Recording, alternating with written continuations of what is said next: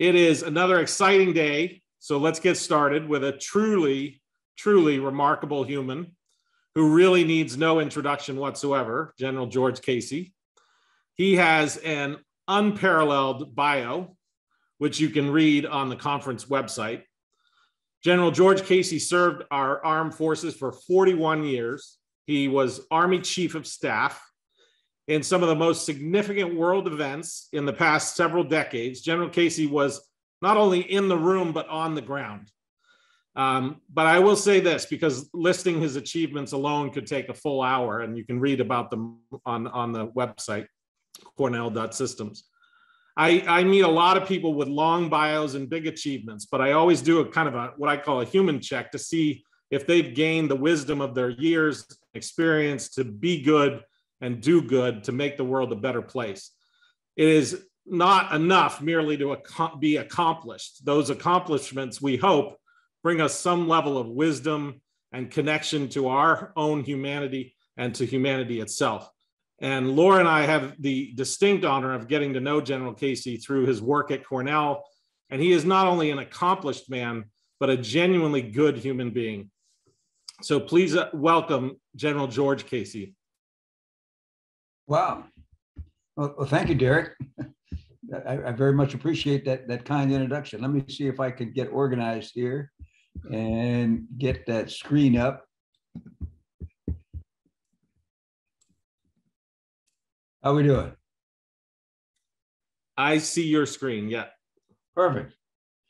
Well, thank you very much again. And hello, everybody. Good morning, good afternoon, good evening, wherever you may be. As Derek was saying, I'd like to talk to you about our VUCA world, but more particularly, I'd like to talk to you about leading in it. Because even though it's getting harder to lead today, effective leaders can and will make a difference in our volatile, uncertain, complex, and ambiguous world. And from my time in the Army, we believe in the Army that anyone can become a better leader.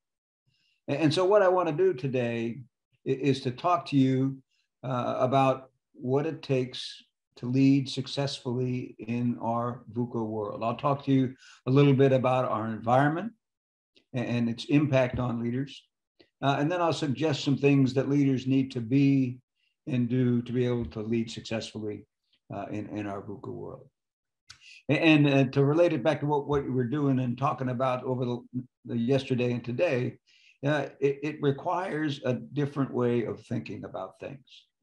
And I'll talk to you about the offensive mindset that I think is required to lead effectively today.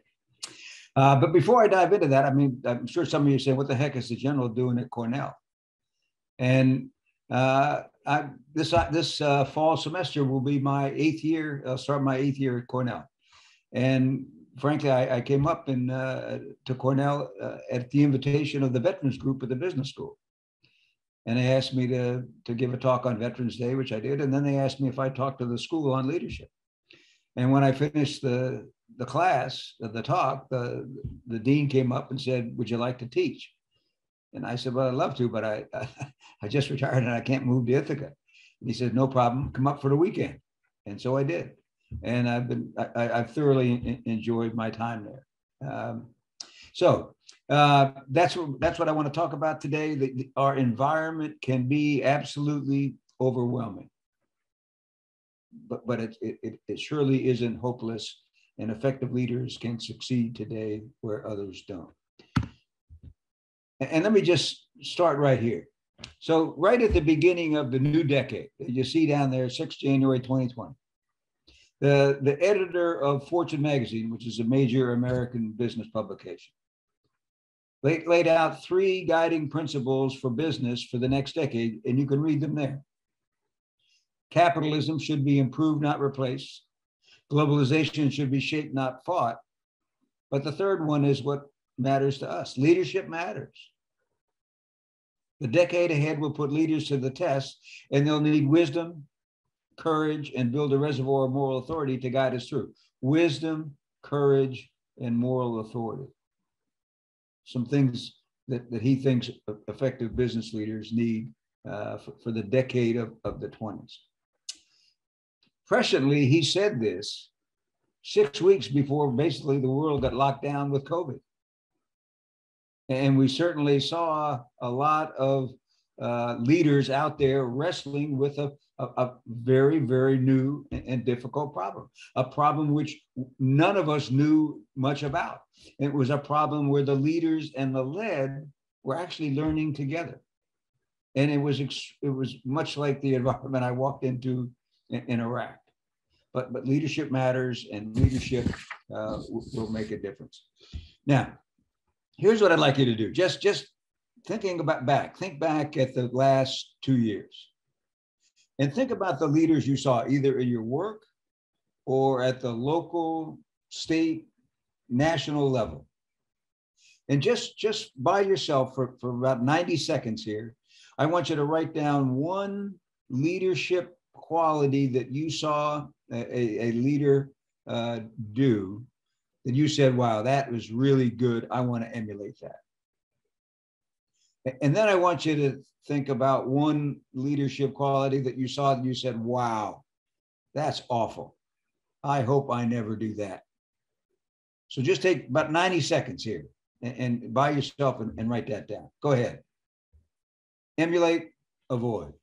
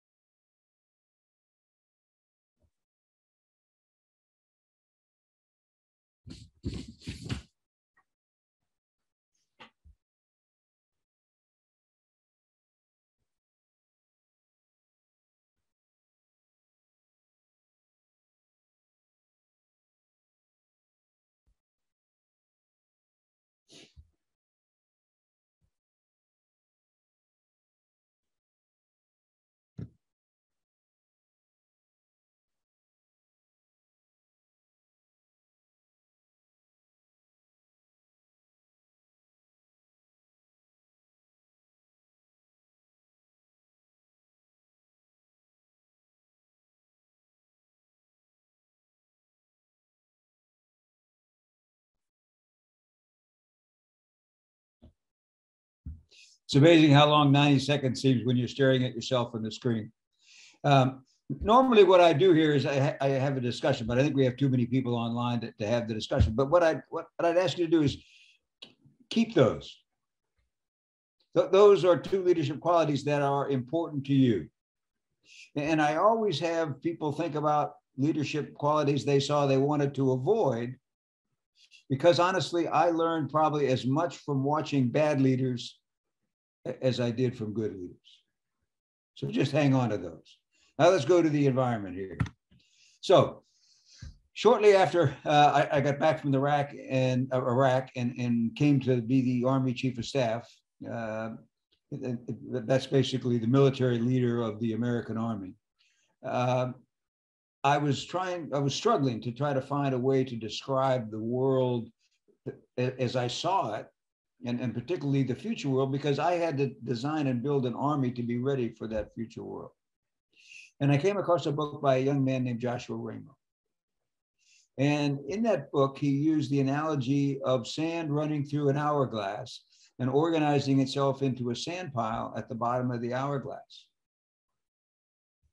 And he used that as an analogy to describe our world. And what he said was, as the sands come down and organize into that sand pile, the sand pile looks relatively stable. Now you say, of course it does, General, it's a picture, but work with me on this. But from the outside, it looks relatively stable. But the reality is it's extremely unstable, because every one of those grains of sand is touching another grain in ways that we could never understand or appreciate. And you never know which grain of sand coming down from the top of the hourglass is going to cause the whole sand pile to collapse. And what he said, we live in a world where instability is the norm. It's stability that's the passing phase, and complexity is only accumulating. Every new grain of sand that comes down from the top makes the situation more complex. And he says we are that way because of the granularity, more players, more grains of sand entering every day, and interdependence, more unknowable connections between the players. And as I thought about this, I said, I looked back at how much things have changed just in the last 20 years. In 2001, there were less than 500 million people worldwide online. Today, there's more than 4.7 billion people, but over 60% of the world is online, and they send about 300 billion emails every day. Cell phones, less than 1 billion cell phones in 2001. Today, we're approaching 7.5 billion cell phones worldwide. I mean, over 90% of the world has a cell phone, which means when they have access to the internet, they have 24/7 access to information, which accounts for the fact that there are 4 million Google searches every minute of every day. That's granularity and interdependence. We're connected in ways we'll never fully understand. I mean, Facebook is approaching 3 billion users worldwide.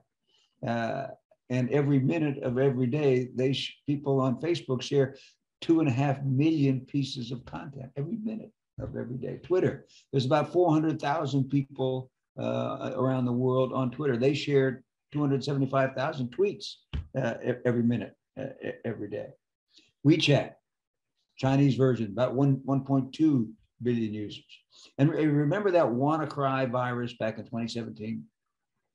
It only affected about 300,000 computers worldwide, but they were in 150 different countries. That's interdependence. And on top of that, technology is accelerating at an exponential pace, and it's challenging the abilities of all of us, individuals and organizations, to adapt. Environmental challenges are growing. Geopolitical challenges are growing, and specifically what's going on in the Ukraine. And we're still in the throes of this pandemic. So things aren't going to get any easier. We live in a world where instability is the norm, stability is the passing phase, and complexity is only accumulating. And if you're going to succeed today, you need to accept that and you need to prepare for it. And that world is VUCA. Enter VUCA. So I got, shortly after I retired, I got a call from the dean of the Keenan Flagler Business School, University of North Carolina. She said, "General, would you please come down and talk to our executive MBAs about leading in a VUCA world?" I said, no problem, Dean, be there. And I hung up and I Googled VUCA, because even though I knew it was an acronym, I couldn't remember what all the letters stood for. Well, much to my surprise and chagrin, it was a term coined. I found it was a term coined by the United States Army War College in 1989 to describe what they thought the world would look like after the collapse of the Soviet Union: volatile, uncertain, complex, and ambiguous. And they may be right. But what I thought I'd do here is I'd take you through each of the illities, and to understand the impact on people. I'm going to talk about the impact on me in my first 30 days in Iraq, because that was the most VUCA time for me before or since. And I suspect what I went through in those early days in Iraq was similar to what a lot of people went through around the early days of the pandemic. So let me start with volatility. As you see there, the rate and pace of disruption impacting an organization. That's volatility. I was sent into Iraq, and the ambassador and I were given 30 days. We need to come to grips with the situation on the ground. I need to establish my headquarters. He needed to establish the embassy. We had to get to know our teams and our Iraqi counterparts. I mean, this new government had been on the ground 3 days, and we'd never met them. And we were tasked to come up with a plan for our success, all while keeping a very difficult insurgency at bay. We couldn't tell the enemy just to take the day off.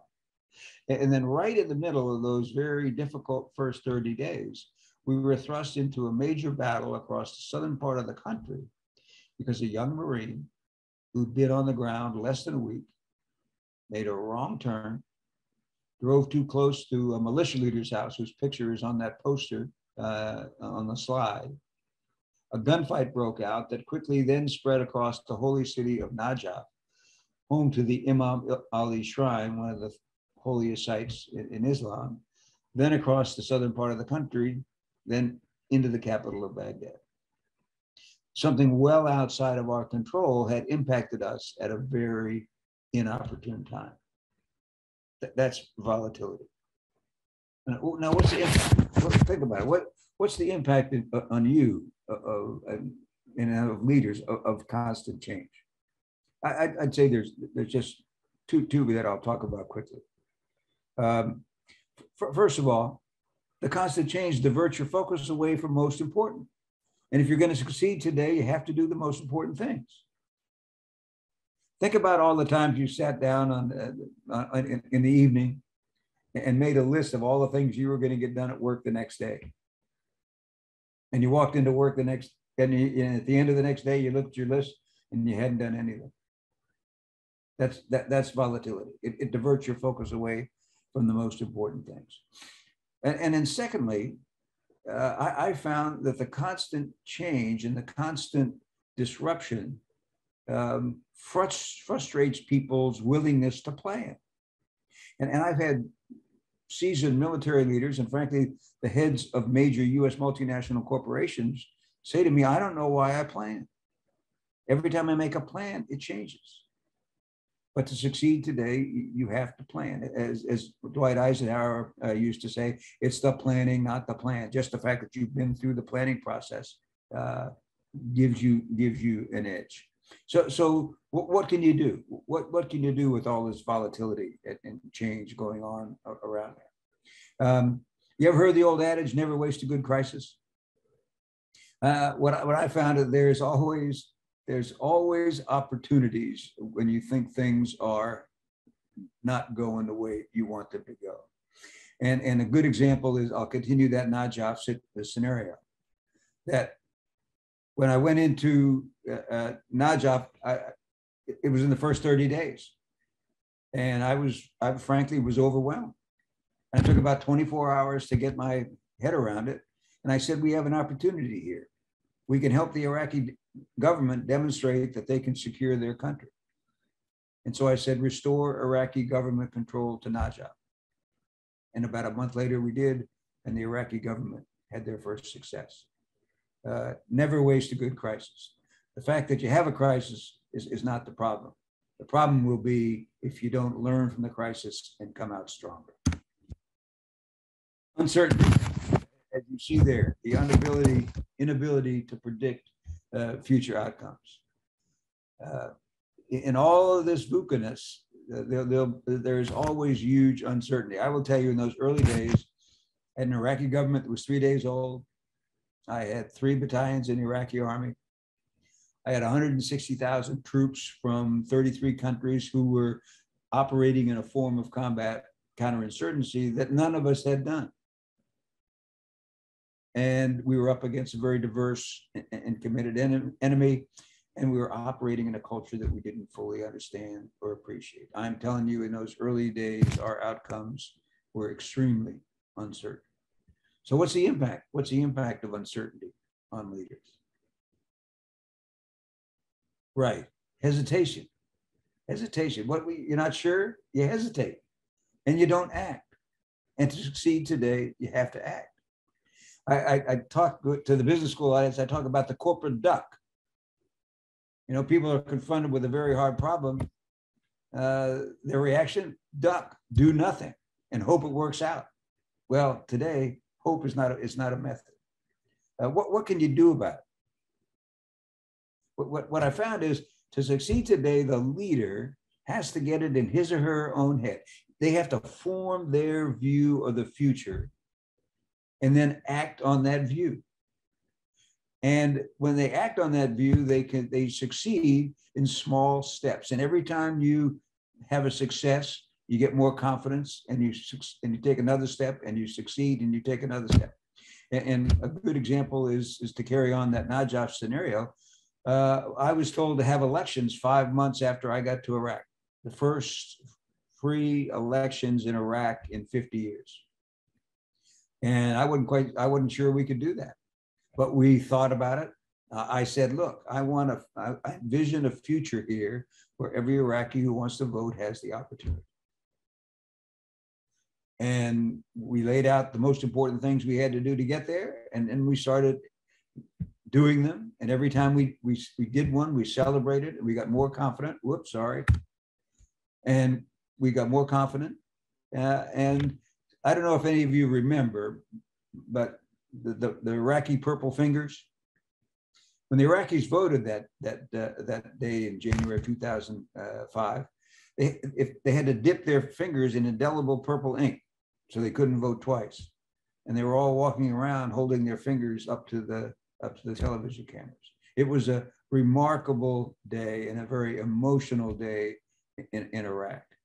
But we framed our view of the future, we acted on that view, and we created the future that we wanted.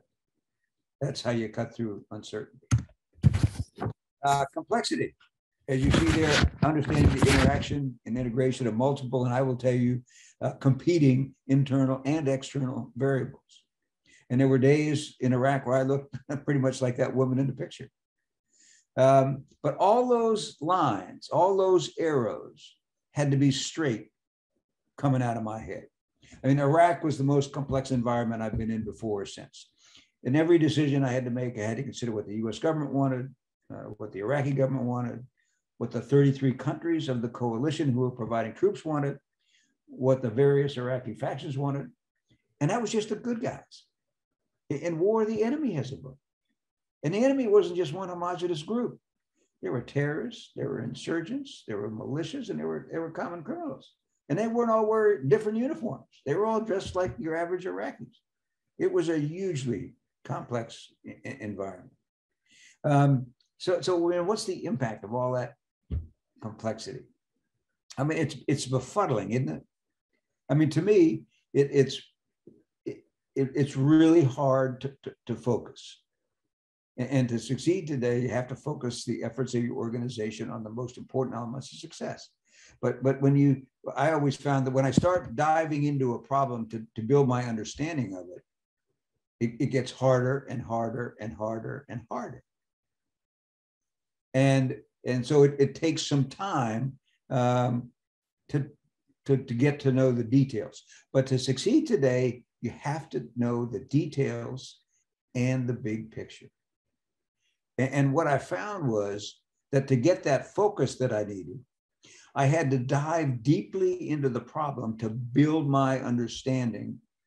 And then I had to zoom back out to put it in context so that I could express it clearly and succinctly to my folks.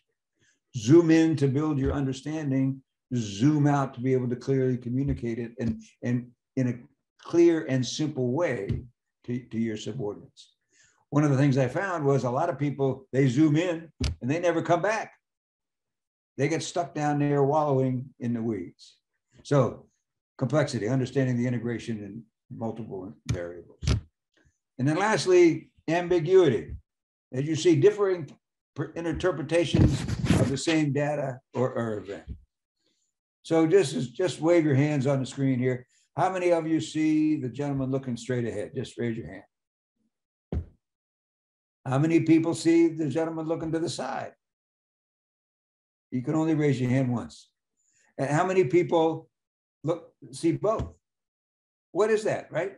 That is differing interpretations of the same data or event, right? Now think about if we were all in the same company and we're working on a difficult policy decision. I have found that people see things differently because of who they are as an individual and where they sit in the organization. Right? It shouldn't surprise anyone that the HR person might see something different than the finance person, who might see it different than the operations person, who might see it different than the salesperson. And in Iraq, you'd expect there to be ambiguity in war, but and in another culture. But because we were dealing in a culture that we didn't fully understand or appreciate, we rarely agreed on anything. Things that would seem like they were crystal clear to us were seen entirely differently by the Iraqis. Now what's the impact of ambiguity on leaders? Well, for me, it's like sand in the gears, right? You never can go as fast as you want to go because you got to keep the team together. And what I found was that ambiguity requires interpretation by the leader. And what I would do is I'd look at this ambiguous situation and I'd say, okay, look, I have to make a decision. You know, sometimes I would have to brief the president the next day. So I'd say, look, I got to brief the president tomorrow that has a way of focusing the mind. And I'd say, so here's what I think. And here's how I see the situation. Because I see the situation like this is what I'm going to do. Then I'd say, okay, Fred, I know you see the situation differently. But like I said, this is how I see it. So this is what I'm doing. And Mary, I know this is how you see the situation, but I see it differently. So this is what I'm going to do.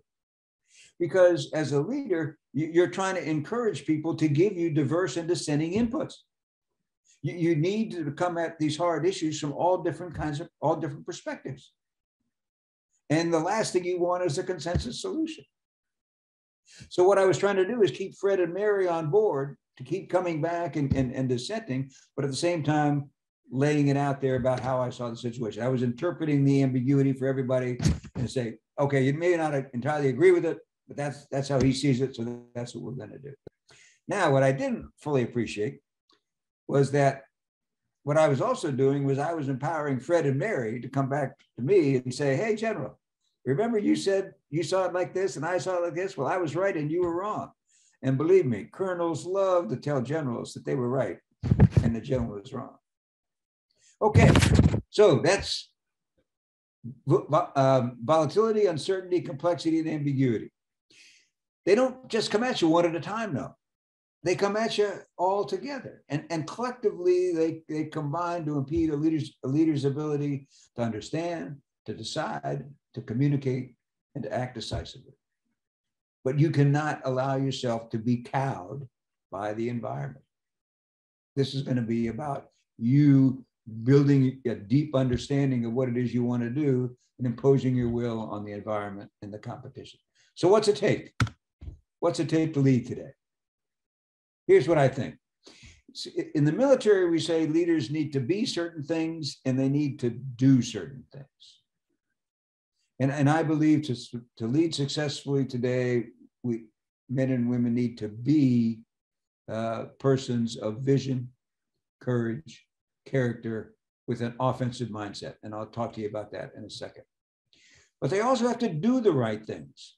They have to focus their intellectual and emotional energy in the areas that have the highest payoff for the organization. And you see there that those are the four, what I call focus areas. They're the areas where I have found over the years that if leaders focus their intellectual and emotional energy on these four areas, it has the highest payoff for the organization. I'll say a couple of words about these four, then I want to go back and finish up with what we need leaders to be. First of all, point the way ahead. Number one responsibility for a leader, point the way ahead. And that's really hard in the VUCA world because you could be wrong and there could be significant consequences. There's two questions simple questions that I've asked myself as I'm trying to solve hard problems. The first question is, what are we really trying to accomplish? And even though it sounds like a simple question, the higher I got, the harder it was to answer that question clearly and succinctly, yet the more important it was that I answer it clearly and succinctly because it focused the efforts of the organization. And the second question I would ask is, okay, if that's most important, what are the most important things we have to do to accomplish that? Most important. And you can imagine when I was trying to figure out how to lead the Army, you imagine the list of things I had that we had to do that the people thought were most important. When you do that, it helps you form a strategy because strategies help you prioritize. And you will always have competition and you will always have limited resources. And so asking the questions, what is most important to accomplishing what it is we want to accomplish, those two simple questions can help you come up with the right answers and point the way ahead. And you can do them at any level of leadership. Second one is build and empower your teams. People make the difference. They will be the difference in our digital world. They will be your comparative advantage.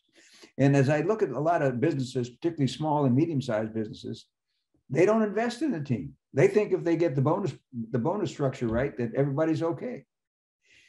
People want to be part of an organization that has a common purpose.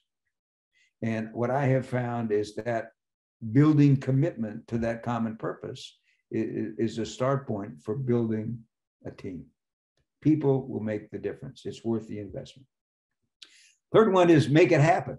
And they don't teach you this in the Army War College. This is one of those things you got to figure out by yourself. But I over the course of my career, I run into people that say, well, if only someone would do this, I'd be successful. Or if only someone would do that, I'd be successful. And I'd say, hey, look, there can't be any if onlys. If it's important to the accomplishment of what it is you're trying to do, you go out and make it happen. And one of my favorite stories in this regard is Steve Jobs. Steve Jobs is getting ready to put out the iPhone. And so it's late 2006, early 2007.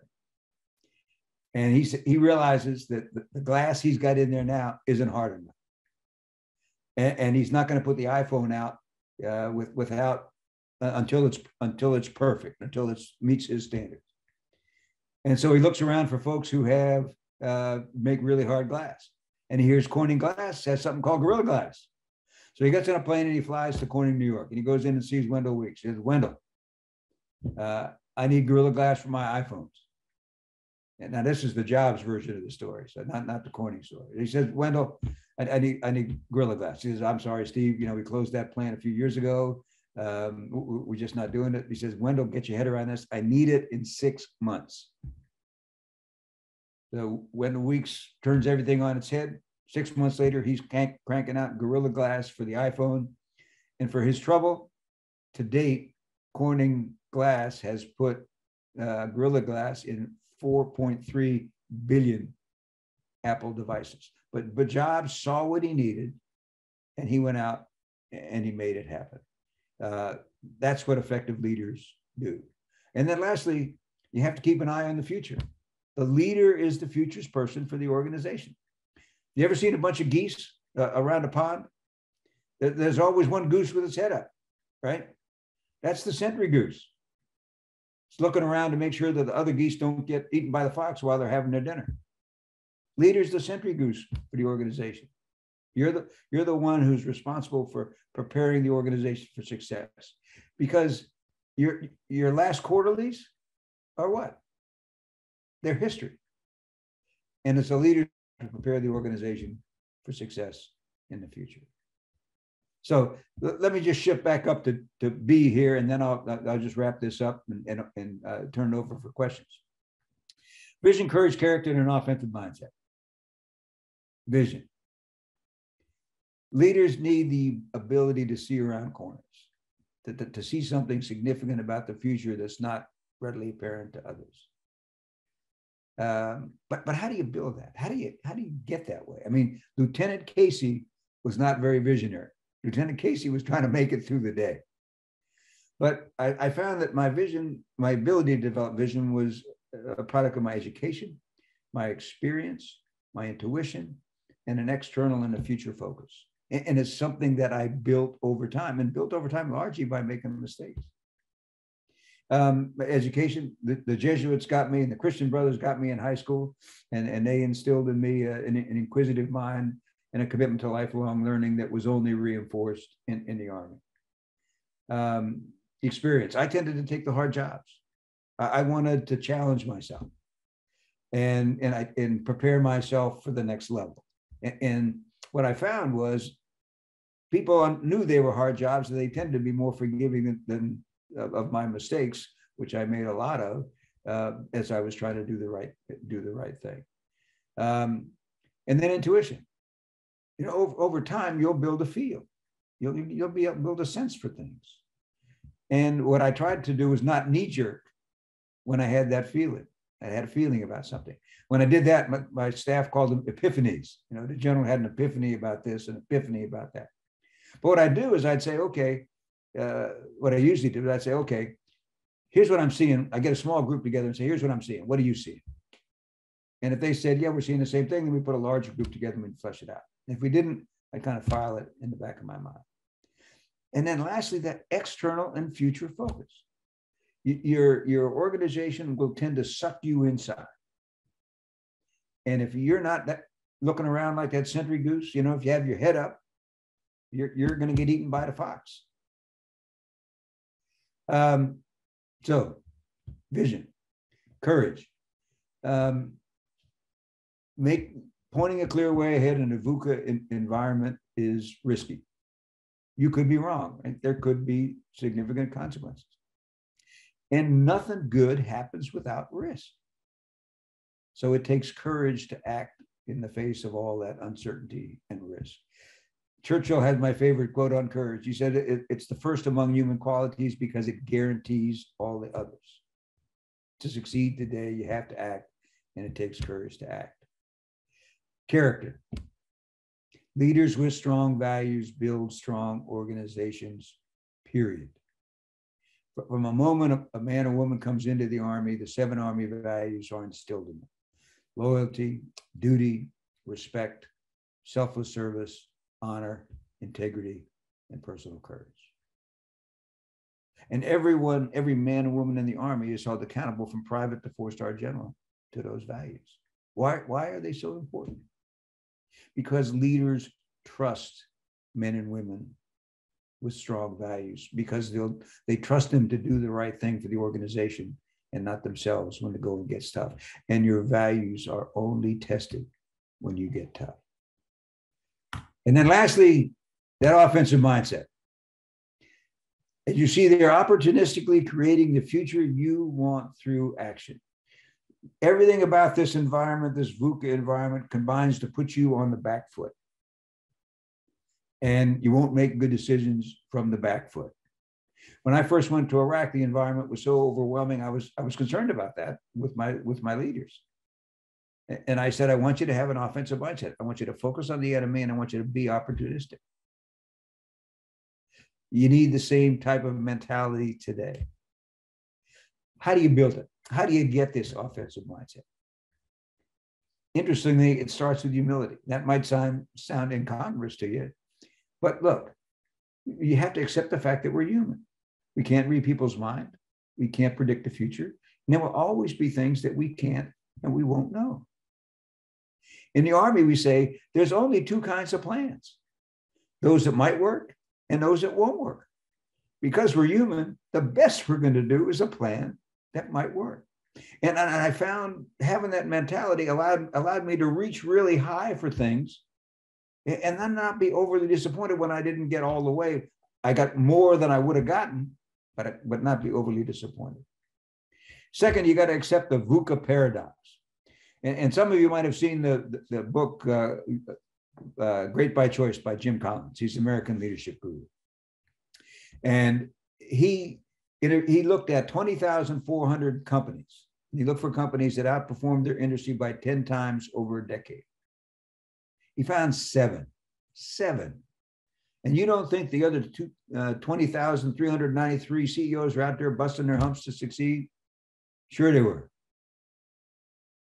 But he also found that all of them accepted, he called it the control, non-control paradox. I call it the VUCA paradox. They accepted the fact that their environments would be VUCA, but they didn't accept the fact that external factors would determine their results. They imposed their will on their environment and created the future that they wanted. Third is you got to do your homework. This is not an environment where you're going to Google a solution. And when I first went to Iraq, someone gave me a calendar and had Sun Tzu quotes every day, new Sun Tzu quote every day. And one of the quotes that stuck with me was, enlightened leaders make decisions with a clear mind and a pure heart. And I thought about that, and because that's how I tried to make decisions. I tried to make them with a clear mind. I dove deeply into the problem. I tried to pull in as much information as I could. I pulled in diverse and dissenting opinions because I wanted to see the issue from all different perspectives. But at the end of the day, I was committing soldiers to combat. I had to be able to look myself in the mirror and say, I did my homework. And then I had to do it with a pure heart. I also had to be able to look myself in the mirror and say, I'm doing this because I believe it is the absolute right thing to do for the organization at this point in time, that I'm not doing it to cover my butt or anything else. I'm doing it because it's the right thing to do. And if I could do that, say I was making this decision with a clear mind and a pure heart, that gave me the conviction that the plan might work. And that gave me the courage to act in the face of all the uncertainty and risk. And lastly, you got to continuously assess and adapt. So let's go back and review the bidding. So you got to plan, the best plan you're going to do is one that might work, right? And then Helmut von Moltke, the great Prussian general, said, no plan survives first contact with the enemy. All right, so you only got one plan that might work, and you know it's going to change. So why are we surprised? The question is not, is the plan going to change? The question is, are you going to be ready to take advantage of it? So you need to have a process in a mindset that is out there continuously assessing and adapting to what's really going on. So that's it. To be an effective leader today, you need to be men and women of vision, courage, and character with an offensive mindset, and focus your intellectual and emotional energies in the area that has the highest payoff for the organization. And with that, I will stop and turn it, and please take any questions that you might want to ask. That was great, General. Thank you very much. Great talk, great insights. We have lots and lots of questions coming in. So I'll just get started with a few of them. How should leadership change in the world of VUCA transformations like digital, ESG, sustainability, in parentheses? I mean, I gave that construct. I mean, those are the things that I think people need to do in any environment. You know, when you get a new digital problem, right? What do you have to do? You have to dive deeply in it to build your understanding. And then you have to zoom back out to put it in context. And then you have to go to your people, and you have to make sure that your people understand, you know, what it is that you want them to accomplish. You know, clarity and simplicity are the antidote to all the VUCA-ness going on out there. And, you know, Steve Jobs used to say, to make something simple, you have to go deep. So as I said, as a leader today, you have to understand the details and the big picture. So when you get a new technical problem, I mean, if it's a really important technical problem for the organization, you know, the leader's not going to be involved in fixing computers. But if it's something completely new, if it's essential to the accomplishment of the organization's mission, the leader needs to understand it. They can't rely on tech people to come in, and they can rely on them to give them advice, but they have to have it in their head. Because what I found is I had, in my own mind, I had to know what was most important. And I couldn't do that unless I had a deep understanding of the problem. The second thing I'd say about that is, you all are probably a lot smarter than me, but I believe the human mind works iteratively. That you don't get a really hard, complex problem and sit down and get it at the first meeting, right? I had to go to National Security Council meetings for years, and I watched some of the smartest, hardest working, most dedicated people in the country wrestling with these intractable problems. And they didn't get it. Not only did they get it on the first bite, they didn't get it on the second, third, or fourth. It's really hard. And I found that the more I worked it, the sharper I saw it. And it just takes time. Yeah, two things you said. I've had the good fortune to talk to a lot of people who have done sort of big, audacious things. And I'm always sort of pleasantly surprised by what I see as captured by something Einstein said, which is if you can't make it simple, you don't understand it. Right. And then you also talked about seeing the big picture and the 100,000 foot level, and also the on the ground level, the forest and the trees. And that's definitely a theme in systems thinking that systems thinking struggles with. And what I'm struck by is that when I talk to folks that do these things, they always have sort of a very simple. It's simple. It's not what you would expect. It's not complicated. So can you talk a little bit about the like, I think sometimes we distrust simplicity, and we think that, boy, General George Casey, he's got to be, so much complicatedness. And yet you just gave us, 5 or 7 principles that could change the world, kind of thing. So talk a little bit about that simplicity.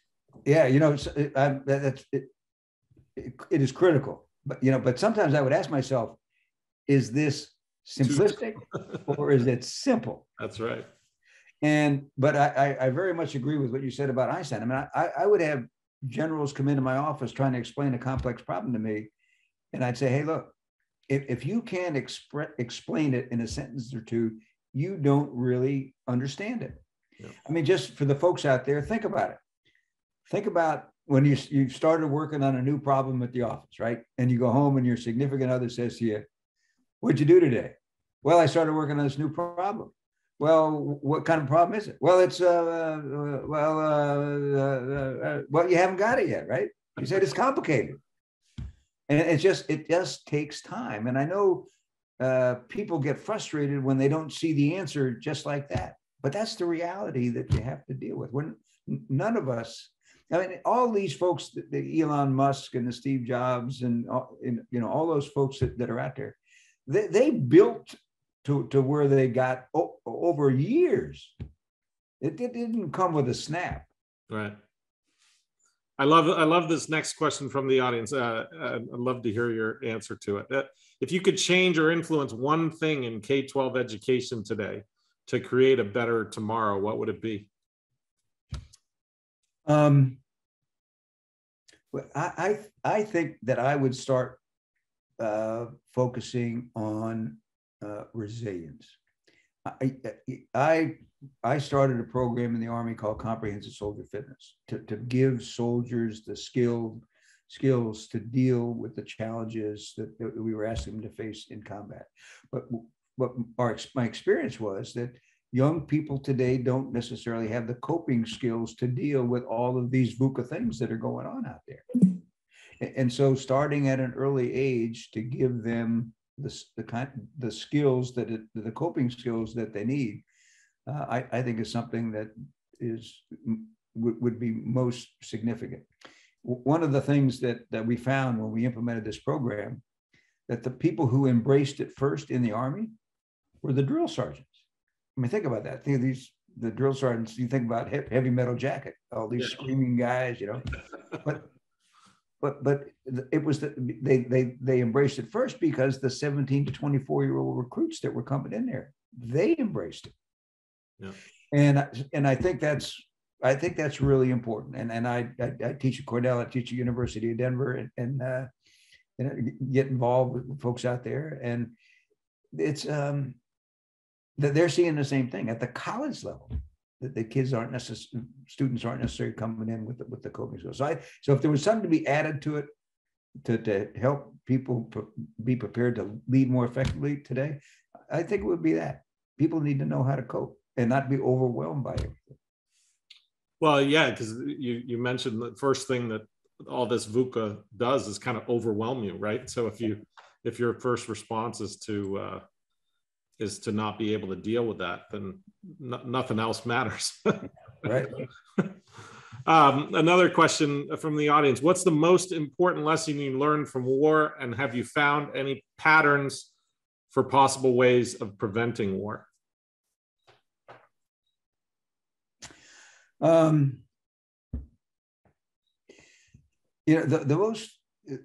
most important thing that I think about, I learned in war was, and it's just a lesson relearned, it's the cost. And leaders need to be very, very clear in their own minds that what they're asking their servicemen and women to do is going to be worth the cost, because we're talking lives. And that's the hardest thing. That's I think is the lasting lesson I take away from that. I mean, I had 2,026 men and women killed in Iraq under my command, and I think about them every day. What was the second part of the question? Have you found any patterns for possible ways of preventing war? No, just look what's going on in the Ukraine right now. I mean, one would have thought that would have been preventable, but it's not. We put in all these systems after World War II so that would never happen again, and there's no clear way to prevent it, other than something that I learned in Iraq from the Iraqis is you got to keep talking. You got to talk to everybody. You can't just talk to your friends. You got to talk to everybody. And there's in Arabic, and I'll butcher the Arabic. Adu Siddiqui. The enemy is my friend. And you have to talk to your enemies, and you have to talk to your friends. But the more people talk, and the more people listen to what the folks on the other side of the table are saying, we get a better chance of preventing wars. I'm on a group of 4 American retired generals, and we have been talking to a group of 4 retired Russian generals since November 2020. And 2 weeks ago, we just had our first session since the war started.